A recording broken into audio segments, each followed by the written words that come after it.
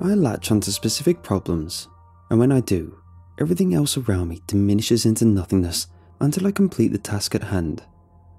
I line these problems up and solve them, one by one, and I find updating the task list awfully difficult. If I'm on my way to do a job, breaking off to attend to something else is almost impossible. I once finished buttering my toast before putting out a fire by the stove. I once lost a girlfriend after she trapped her fingers in a food processor, and I quietly went over to the fridge and put the milk away before turning to help her.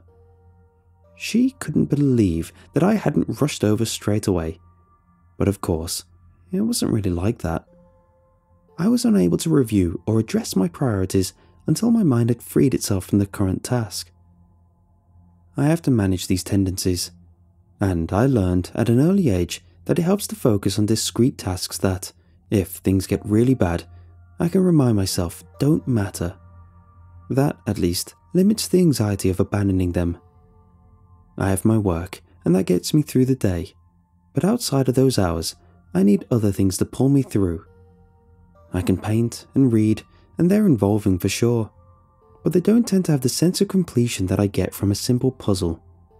Jigsaw, Sudoku, word searches, video games, these all make up part of it, but oddly enough, it's crosswords that have taken over my mind. It started because they weren't too taxing, and if I was pushed to cheat, then it didn't really matter. They let me say things like, right, I'll do 9 across while on the toilet, and that's it. Like most things I put my mind to, I quickly turned the hobby into an obsessive pursuit of completion. The harder they were, the better. If I had to watch a film, read a book, or even visit a real-life location to get an answer, I would. And I credited it all with pushing me out of my comfort zone in order to experience new things. I would never have watched Breakfast at Tiffany's, read Little Women, or visited the London Museum of Natural History without needing to get answers from them. And they were all new experiences for me, some better than others, but I enjoyed the feeling of expanding my little bubble with each new puzzle. Crosswords, like everything, have communities surrounding them, and I even found a few online friends. For some, the compulsion to get obscure answers was a vital lifeline to the outside world, and you'd be surprised at some of the cultures lurking at the fringe. A good crossword is more than just a puzzle. It's a curated string of experiences picked to evoke a deliberate journey. A common example might be the kind of thing some tourists could use to guide them around a city. Below the phoenix of a blinded saint, 8 down. Resurgam. The answer can be found carved on a stone beneath a statue of a phoenix at St. Paul's Cathedral. But what about something like the following? The final song of a thunderous singer, 5 across. The answer was Toxic. The final song lip-synced by a drag queen, Daytona Thunder, at a popular club in Manchester. I went a long way for that one, and had a surprisingly good night, albeit one a little outside my wheelhouse. But still, I got the answer, and it wasn't like I'd find it just by reading the forums. Posting answers is a no-no if you want to get into the best clubs. The creator was a well-known queer academic working out of London who was a popular following in the community. I appreciated their work, but perhaps not as much as those by one anonymous Berliner. A companion's lips tasted through the looking glass, 6 across. Her name was Alice, and she was an escort for an agency called Intimate Companions. She was wearing cherry lip gloss, something I found through a process of elimination. Over the last few years, I've discovered more about myself than I ever would have at home. I have learned that I can lie very well, that when I know who I'm meant to be, who others want me to be, I can be confident and even charming.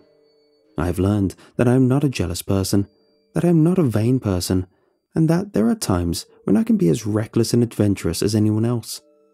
I just need a reason to. A job to complete with routes to success I understand. The name of a one-eyed watchman's gun, 12 across. There was a policeman, with 2 eyes I might add, but the unfortunate Christian name of Dick, and the answer was the serial number of his gun, converted to letters. That was an odd one, but absolutely invigorating. The crossword had been made with clearly defined geographical boundaries, which helped. Many of us attended it as a communal event, although I largely acted alone, and for a moment, I almost thought the policeman was in on the game. Right up, until he tried to shoot me. Like I said, the experiences can be invigorating, but the good ones, the really good ones, they can be a struggle to find. You have to be accepted into the right groups. Often you'll be vetted, even tested, but the reward can be worth it. I'll never forget the day I had a hand-delivered envelope deposited at my doorstep and the anticipation I felt opening it, unknotting the brown twine so delicately tied around the heft. God, some of them even had wax seals. I like those the most. I found the violet and crimson seals delicious to look at, but they were so much more than simple puzzles. A principled affair. 5 down. The headmaster of a local school was having an affair with her sister-in-law, Sarah. It was hard to find that out. It wasn't exactly public knowledge. Frankly, I had to resort to stalking, and it wasn't a good look. But it was a new experience nonetheless, and the few times I nearly got caught were quite exhilarating. But what was truly amazing was that this was at the school just a few blocks from my house. You have to understand, it wasn't just a template handed out to everyone. I still don't know how big any of these communities really are, but I imagine they're quite small and involve people from all over the world. It was truly remarkable to think someone had laboured over a tailor-made puzzle just for me. There are quite a few groups I belong to now. Some aren't even organised online, instead requiring you to ferret them out, sometimes as clues in other puzzles, sometimes as their own elaborate games. But there are always more to be found, and in the best circumstances, they find you, choosing you out of all the people in the world to rise to the challenge at hand. The right ones will push you to do things you never thought possible. A baker's jewels, 7 down. Harriet Baker, who died in 2012 at the age of 86 and was buried with an emerald necklace in the local graveyard. I still have it, kept away somewhere in a special drawer along with news clippings of the crime. It even has some of the soil from the grave still muddying its shimmering gems, and admittedly, they do still smell a bit. But I bet that I know something most people don't, and that's what happens to little old grandmas 5 years after being sealed up in a box beneath the earth. Not just the abstract either. I know the specifics. I know exactly what she looks like, smells like, and even what a cold lump in flesh feels like. I spent years as a child wondering what happened to the many relatives of mine who passed away, but it was as an adult I finally found the answer. People have lived their whole lives looking down on me. Teachers assumed I was slow at learning. My parents mourned that I cared more about organising my wargame miniatures than I ever did about girls or friends. Everyone around me treated me like I was a timid mouse in a world of thundering giants. But I've lived a more exciting life than they could ever imagine, and it hasn't been in spite of who I am. Only someone like me could pursue these clues to such dogged ends, and I gladly take the bad with the good. The colour of the tea plate served by the Bielia Historical Society, 9 up. Don't let the name fool you. The Society is a private organisation for some rather unusual gentlemen who serve tea after their annual conference is finished. Crazy guys. I can see why they need a drink once they're finished, and I'm not surprised half of them didn't take a seat during refreshments. I'm just not sure I'll ever be able to look at a farm animal in the eye again. Oh, and turquoise, by the way. That was the answer. I know things very few people know.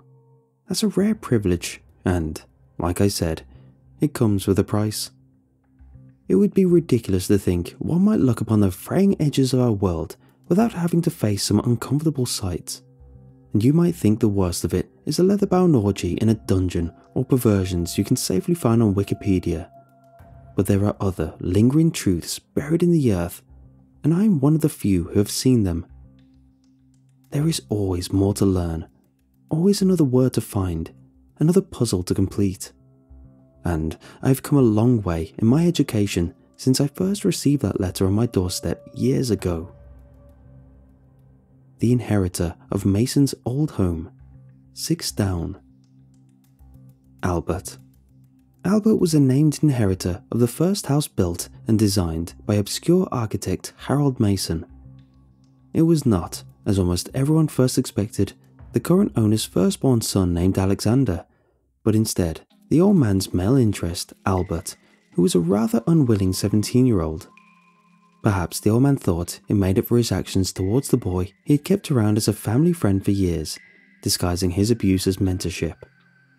Either way, it caused a tremendous uproar, and poor Albert wasn't exactly thrilled to have his face all over the papers. No one could have possibly known he would be the inheritor. The will was written up in total secrecy, something I spent considerable resources finding out. Credit where it's due. The old man put up a fight, but his death was the only way I could get my answer. I can't speak for others, but I found the experience quite a revelation. I felt as if I learned profound, hidden knowledge, a truth about reality found in the glassy, bloodshot eyes of a man violently dying. There's something in there, you know, something that lies just beneath our own reality. I saw a glimmer of it that night, just like I had so many others before it. It's quite beautiful, a confusing, glittering mess of contradictions and unknowable madness. It is, by definition, beyond our ability to ever truly know, but you can still see facets of it, one bit at a time. It's beautiful, but, well, it's not always so painless. The missing piglet counted right to left, 5 up. 8. That was the answer. I spent all night researching fairy tales and children's rhymes, only to fall asleep at my desk sometime around 2 in the morning. When I awoke, I had been moved to the sofa, and my left foot was raised on the armrest and bandaged heavily. The whole thing tingled from anesthesia, and it wouldn't be until noon before I could walk on it again. Anxiously, I undid the white swaddle of blood-tinged gauze and winced at the sight of my mutilated foot.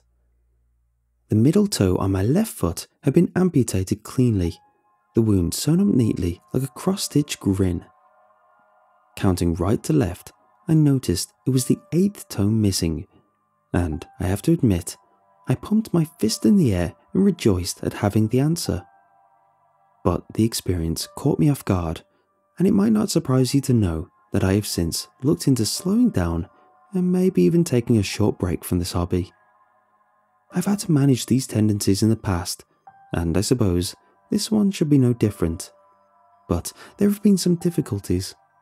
For one thing, they won't stop sending new puzzles to me, and it's all but impossible for me to ignore them. And for another, the clues are becoming increasingly pointed. A sea of white and flakes of gold to flood a castle of ivory. 6 down. Cereal, right? That's what I thought.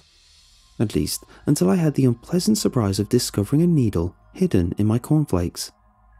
That, it turned out, was the correct answer, and I was lucky to catch it before it wound up anywhere near my mouth. The thought of having that thing sliding down my throat or catching in the roof of my mouth, spearing the gum and cartilage, left me riddled with an ever-growing anxiety. Clubs have pushed things in the past. Boundaries take a back seat when it comes to pursuing the absolute limit of knowledge. But it felt like such an odd inclusion for the latest puzzle, one that didn't necessarily teach me anything. If I had the ability to trace it to a single group, I might have a better sense of what it was meant to mean. But then again, anonymity was always kind of the point. The currency of strategic withdrawal, 3 up. I initially thought of the military, but in fact the answer was yen, and it turned out that about £50,000 worth of them had been withdrawn from my account, by myself somehow, at the bank. God knows how that was possible, but it happened, and there's not a lot I could really do about it. I've written to some of the groups, but as far as I could tell, they're playing coy, "I am sorry," one replied, "but our puzzles are sent out as part of a weekly newsletter via email. We're not sure we've ever offered bespoke crosswords, but we'd be fascinated to hear more if there's anyone out there who does. It'd interest quite a few of our members, myself included." I received similar variations to this message from just about every organisation I'd listed in my ledger, and frankly, I found the suggestion ridiculous.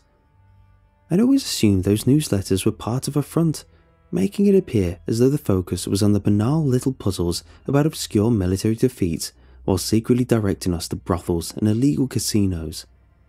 It made sense, perhaps, that they would maintain the ruse, but an acquaintance I called wasn't exactly reassuring. "Well, of course they're a front," he said. "Don't you get the packages? I've had a few seedy adventures with those." "Oh, that's good," I laughed while breathing a deep sigh of relief. I was beginning to think, well, I'm not sure what I was thinking. "Oh yeah, the packages are very real," he replied. "The spring edition was quite a naughty affair, don't you think?" "Invigorating," I smiled. "I didn't even know where to buy a burlap strawberry. Can you imagine? The missus and I had a delight trying out the different flavours." "What?" "Oh, come now, man. No need to be shy. It's quite normal to use." He whispered it like a dirty secret. "Agnes suggested we try it on toast." I hung up with his laughter still bellowing down the other line. My spring edition of our shared club was not anything like his. I told myself that it made sense it wouldn't. They were meant to be custom made for each participant, but it alarmed me to hear that his activities were so dreadfully banal. Most of the clues in that edition had directed me to the consumption of a range of meats, including something I scraped off the side of a suspended bridge. Nothing my friend had said to me rang true. Rightly, I should have stopped there. But the thing is, it was never really an option. Not then, and not now. I'm sure you think it's a silly compulsion or anxiety, but it's not. I can't do it. It's simply not in my nature, especially not now I know God knows what could be lurking around the corner. I've explained this to myself and others before. I am task-focused. I needed to finish the job at hand. P.O. Box 19777. Open it from within. 9 down.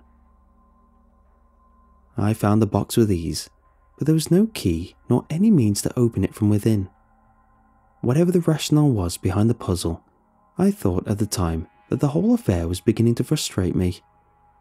I didn't see any significant challenge to tracing the address, aside from finding the key, which, it turned out, was very much part of the clue. In fact, I'm still not entirely sure how they did it. I awoke to a sort of gagging sensation one night, dreaming that I had swallowed a tangle of wet hair. Only the terrible retching sensation wasn't entirely dreamed up. Tied to my canine was a line of floss that I painfully had to pull from my stomach.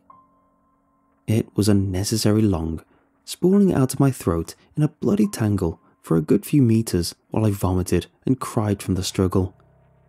It took nearly half an hour to inch it out while I choked and retched, but eventually I regurgitated the key, collapsing afterwards to the floor to heave and sob as I recovered.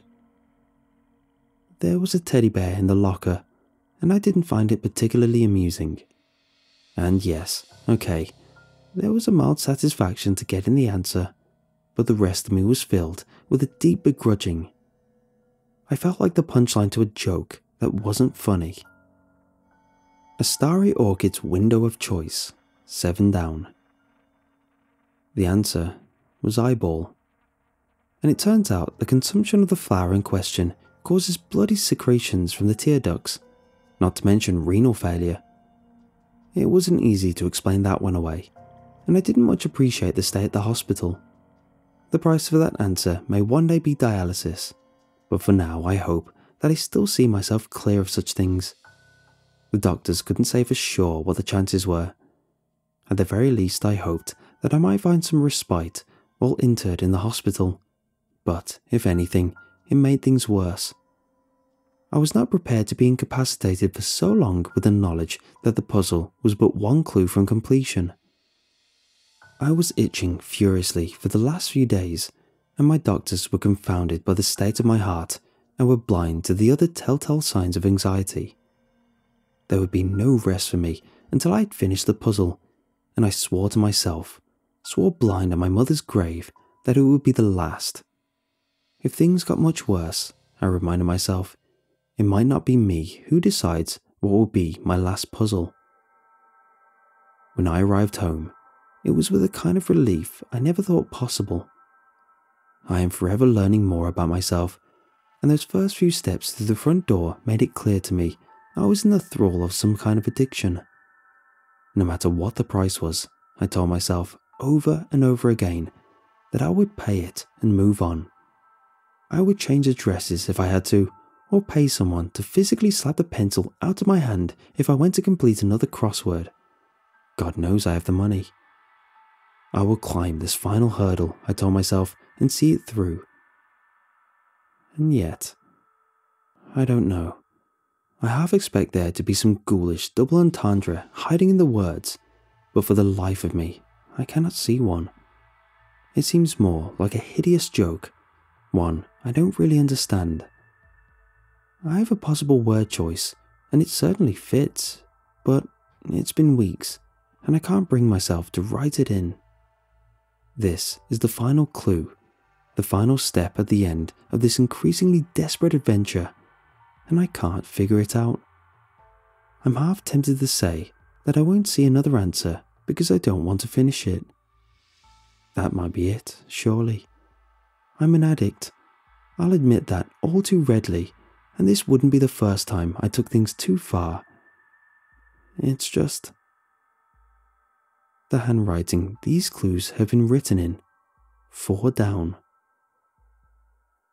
I keep expecting some terrible interpretation to come true, to find a severed hand at my door, or to awake missing most of my fingers. It's a strange thing, but I have come to find myself ruminating often on the look of the old man's eyes. For while I'm sure that I saw something terrible and beautiful deep within the popping veins of those suffocating retinas, it had not occurred to me until now that something was looking back, and was waiting for me to write in the final answer, though God knows it must be wrong, for it simply cannot be possible that the answer is mine.